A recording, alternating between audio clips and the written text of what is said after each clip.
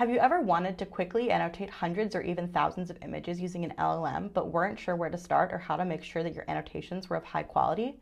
In this video, I'll show you how to use Label Studio's prompts functionality to do just that and more. I'm Mikayla Kaplan, the Machine Learning Evangelist at Human Signal, the company behind Label Studio. Let's dive in and see how prompts can quickly and easily leverage the power of LLMs to label your data. The first thing we need is a project in Label Studio. You can build one by clicking on the Create Project button here in the upper right-hand corner and following the prompts. If you're new to Label Studio or want more information on creating a new project, you can check out our Getting Started tutorial on our website, linked in the description below. For this demo, we'll be using a project called Animal Image Captioning. Let's click into it. As you can see, we have 200 tasks here that have been imported, and we have 20 already labeled. Let's click into an unlabeled task to see what we're working with. As you can see, we have an image that we have uploaded as part of the dataset, and we're asking our annotators to classify what type of animals in the picture using these checkboxes, and to write a caption for the image here in the text box. Having humans do this work is great for quality, but can sometimes be costly from both a financial and time perspective.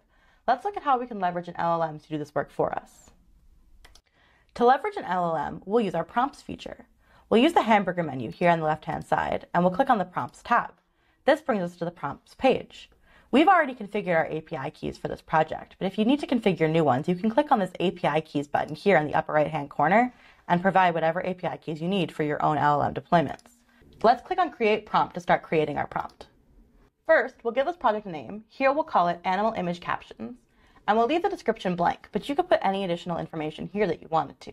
Then, we'll select our Animal Image Captioning project from the drop-down menu.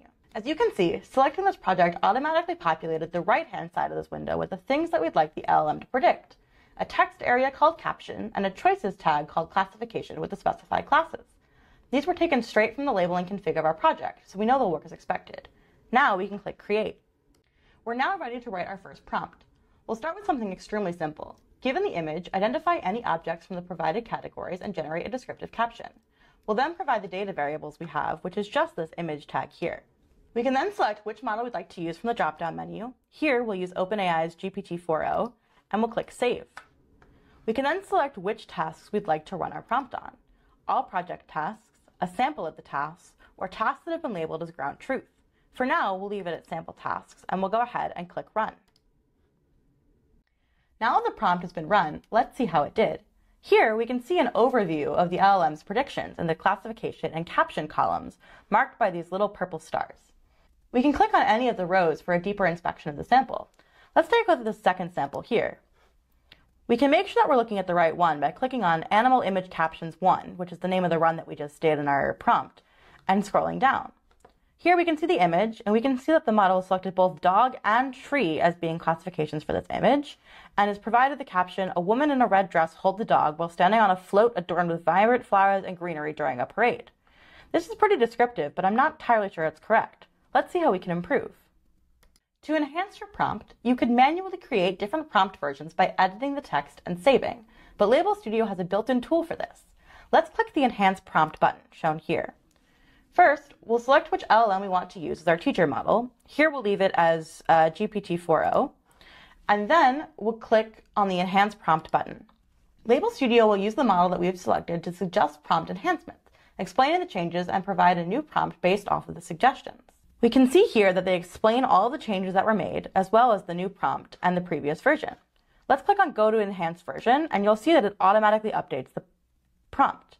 Since this has already been saved, we don't have to click Save, and you can see that it has a new name: Image Classification and Captioning with Category Specification, which is the changes that were made. If we click on 1, we'll go back to the original version that we had. It would be helpful if we could get some more concrete metrics, like accuracy, precision, recall, or F1, to have an easier way to compare our different prompts.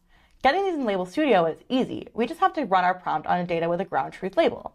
We have that, so let's go ahead and change from sample tasks to ground truth, and then we'll go ahead and run the new prompt.